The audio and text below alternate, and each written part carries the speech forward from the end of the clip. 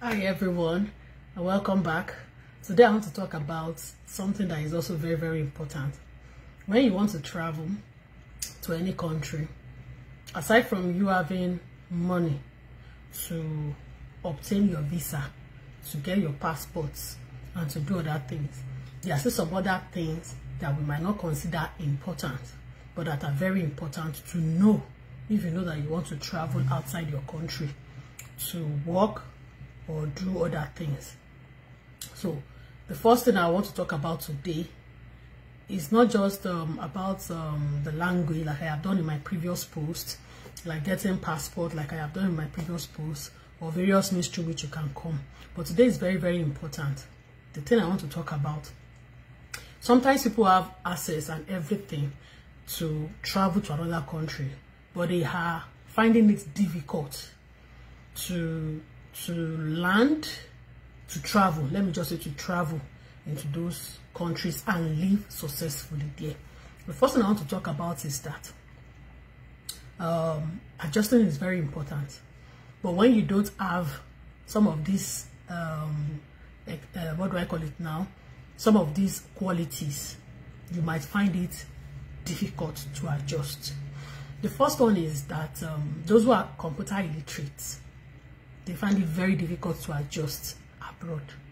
What I mean is this: you don't know anything about computer. Even the phone we have in our hand is just to watch Facebook, call, receive text messages, and probably maybe only WhatsApp, voice notes, or something. Those kind of people find it very difficult to adjust in Western countries like US, UK, Australia, Canada, and other countries like that. Let me tell you this: it must be computer friendly if you want to travel out, or you plan to travel out of your country. There are so many apps.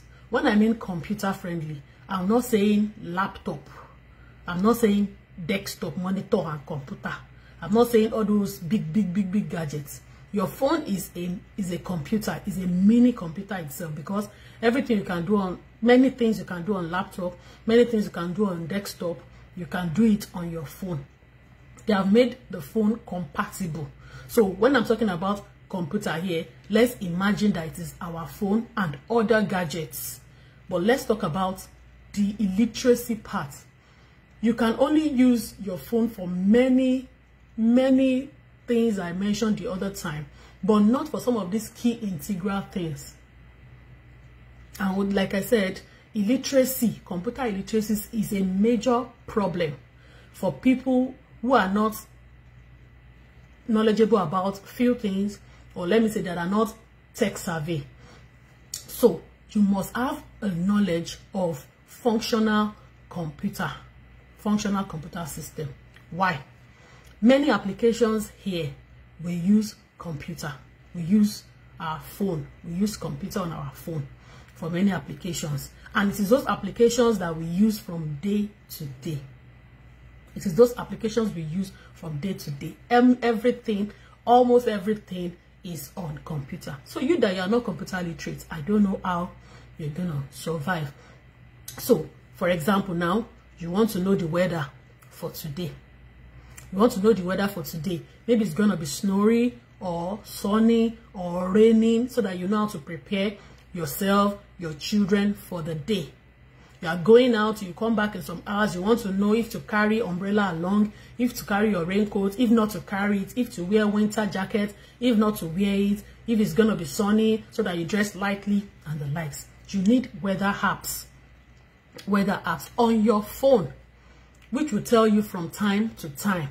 What the weather is about, and is actually a forecast. You need to be computer literate. So those who are computer illiterate have difficulties adjusting. Another one is bus. In some country, train. Everything, their application is on the phone. They have their apps that you go and download on Play Store, and you have to start following it and everything, and you don't even know anything about this. Moreover, maybe you even downloaded it, and then they just showed you type from to which route and everything, and you cannot read it, you cannot understand it. It's a major problem. So if you don't know how many trips, connecting bus, connecting train, this is the place where you will stop, and then you take another train at this time, you know, and all those stops, it could be very, very, very difficult to adjust. Okay, another thing is so many gadgets here. So many gadgets are computerized, they are automated. You have your cooker, you have your washing machine, you have your dishwasher, you have your, let's assume blender is even very simple to use.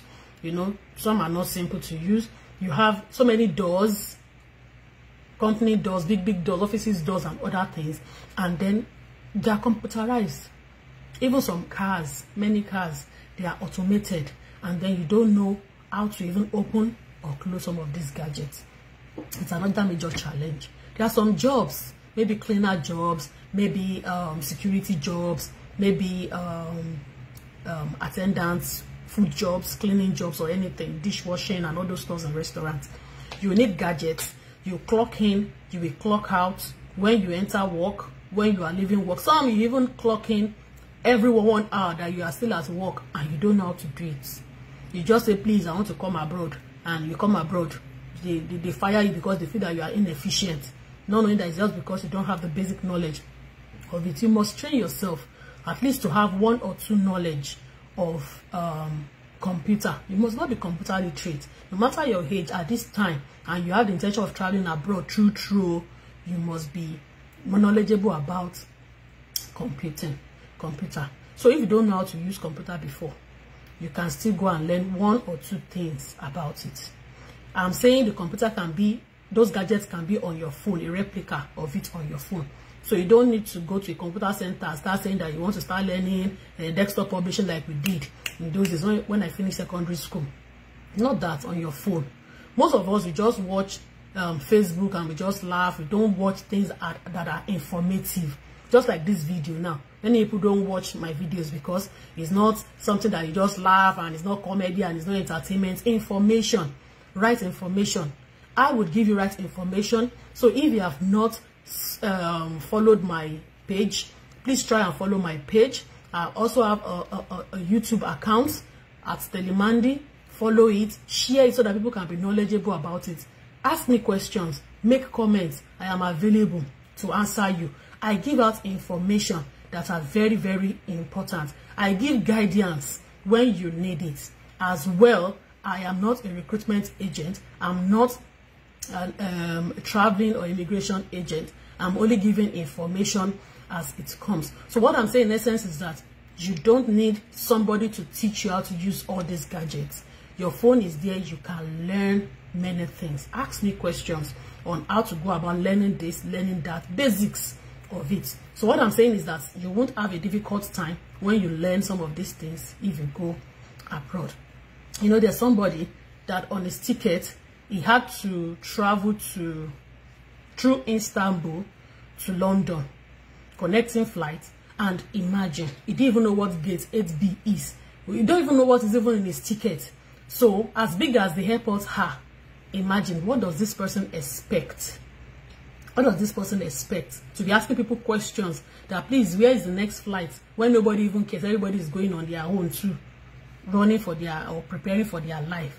So, he missed the flight. And if he missed the flight, the other connecting flight also, he has been missed. So, ignorance is not an excuse, as they say in the court of law. We must be knowledgeable about this. Once you have been given tickets, as in you've boarded ticket or even visa, everything, read it very well and understand. Once they say you go to door something, gate something, you start looking for it. You can even ask officials questions if they are available. You look for that gate and then you stay there.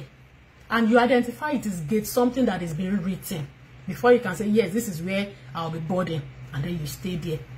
Once your money is gone, you know, imagine the stress, imagine the frustration, imagine extra money, imagine the time, everything is wasted. Once a flight is missed, or once a bus or a train or anything is missed and it's connecting, it affects the other. You know, that's just it. So what I'm saying in essence is that you must be knowledgeable, you must be able to read, and then you should be able to understand basics. The next one I want to talk about is Google Maps.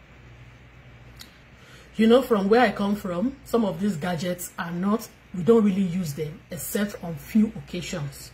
So you have to start learning how Google Map works.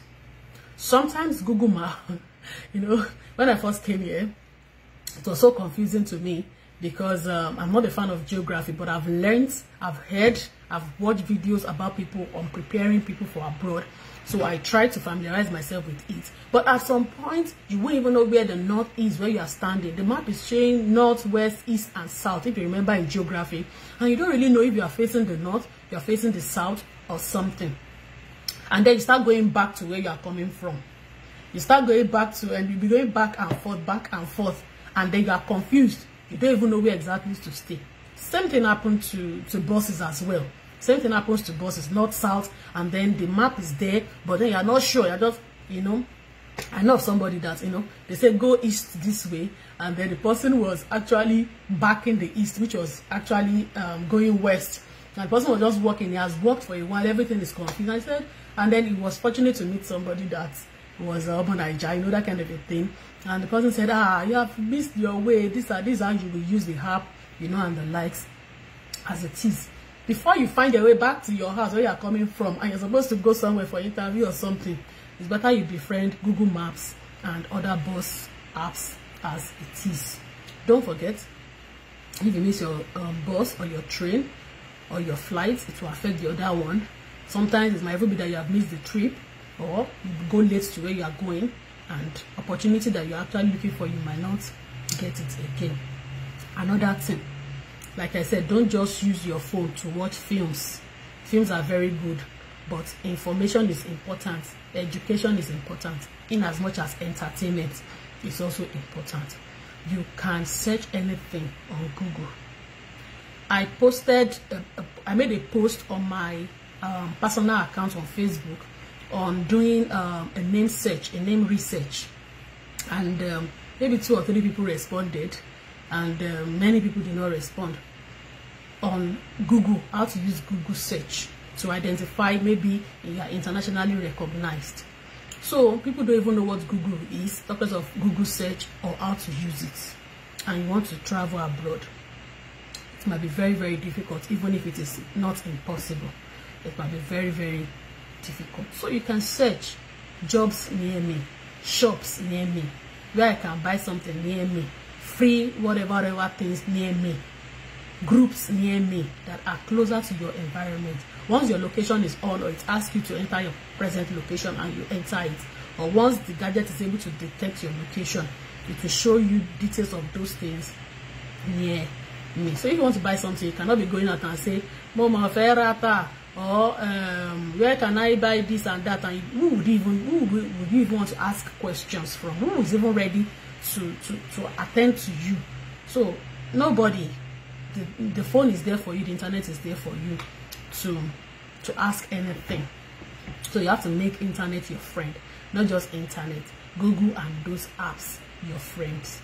Don't just spend a lot of time reading people's comments and laughing and enjoying things on the phone.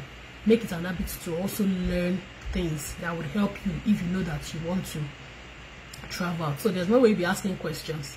Even the person you want to greet safe, the person want to ask questions to say, you're trying to greet, the person doesn't even answer you. The person doesn't even know you exist. You know, it's not like Nigeria or way back home. You know, it's a different thing entirely. So there's no really body you can be asking questions. So you need to make research and research your friend. Some people are falling into hands of scammers, all because they cannot make research. So maybe they've asked them, type this, press this, because they cannot make research. So people, they have robbed them of their money, all because they cannot make research. If this company is real, if this scam has been existing before with this same name and the same people, the same format and the likes, go to Google, Google, make it your friend. I am not an ambassador for Google, but it's just a search engine that I have used, and many of us have used, which is popular. Not only Google, we have other ones. We have Bing, you know, we have Edge and other stuff like that as it is. But Google, so you get information of the things you need around you. So you need to do research every time, every day on everything. Another thing is that this set of people might also find adjusting difficult or settling down difficult when you are abroad. You know that you are traveling abroad, you have to work on yourself. You have to work on yourself. You know, if your, do I call it, ego is too much, you cannot survive in the Western country. You have to be diplomatic, even in your tones, in your voice, in your words. Any little thing, you must be sure, you must be ready to say, I'm sorry. I'm sorry, I'm very sorry, you know, please, and then thank you. Oh, thank you. You know, those are the key words, some of those words over and over again that will be expected of you on your daily living. So when people just send information to you, don't just take it hook, line, and sinker. Like the lazy Nigerian youths, for example. We are not lazy, but don't just take it hook, line, and sinker. Make extra research to know if this thing real, is it true, is this the process. I have said I have uploaded so many videos, I've made some posts that you are supposed to just click on this link and get information about scholarship, about free PhD, free masters, free degree, and other stuff like that. And then people will not click on the link, and they will come under the comment section to say, I am interested. I am interested. Interested in what? Did I ask of your interest? Read it and follow it, you know, thoroughly. Some will come to my inbox and start saying, please help me, I'm also interested. Interested in what? Everything is clear, expressly stated in that post, but you will not click it. You will not watch my videos to the end. You only see the title and then start saying, I'm interested. No, it cannot work like that if you want to travel abroad. You must verify every information, the nitty-gritty of it, the full details, and then you will check yourself. I say Government of Canada website, I've even put it on some of my videos. People will not still go there. Some links I'll send it to some people. They'll still be asking me questions. So what do you advise I do? Advice on what? So, no ready-made information, my dear. You find out the information yourself. If not, people will be scamming you. And then, even if your intentions eventually become fruitful, you must hate yourself after many years when you go back and look at yourself and see that, well, I made a mess. I wouldn't have toiled or spent a lot or done a lot of things that people did for me. I would have just done it easier and better. Yeah, before I go on to talk about email, either Gmail, Yahoo Mail, Hotmail, I don't know if it still exists, and other mail, you don't know how to operate email accounts is a problem. You will not be going to shops or offices and say, please, is there vacancy? I want to work. Even if it is a cleaning job, even if it is a nanny job, even if it is a driver job, any job it is, not just office job, you apply through email. Even if it is a farm worker, you know, farmer, you apply through your email to an email address that will be given to you when you are seeking for that job. Now, you don't even have any email account. Even those who have, maybe they opened it for them because of Facebook that time that it was not accepting phone number. You don't even have the password or access to it. Those who have access to it, you don't even know how to check it or send message. You don't know how to compose message there. You don't know how to read messages there. You don't know how to even attach documents. It will be very, very difficult because everything is letter, email, letter, email. So, you must know how to respond. You must know how to write, you know, and the likes. So, like I said, you write emails to people when you are looking for a job. You don't go to the offices and be knocking and be disturbing. The whole essence of this video is that if you know you have the vision, the goal, the dream, the aspiration to travel abroad, whichever of the abroad, improve on yourself. Nobody will do it for you. Improve on yourself. Work on yourself. If you belong to this group or any of this group, like I say, no knowledge is a waste. No knowledge is a waste. And all those things, you can do it yourself. And when you put your heart to it, your dreams will come true. Your dreams of relocating abroad, wherever country it is, will come true if you put your mind to it and you improve yourself to be fit for those positions. If you have any question, feel free to ask me. Share this message to everybody that you think will need it. Have one prospect or the other to travel abroad, and you yourself, you can share it to as many places on your social media, and then you read it every time, you watch it every time, and then you can pause it and do one or two things. And if you have any question, you are very free to ask me any question.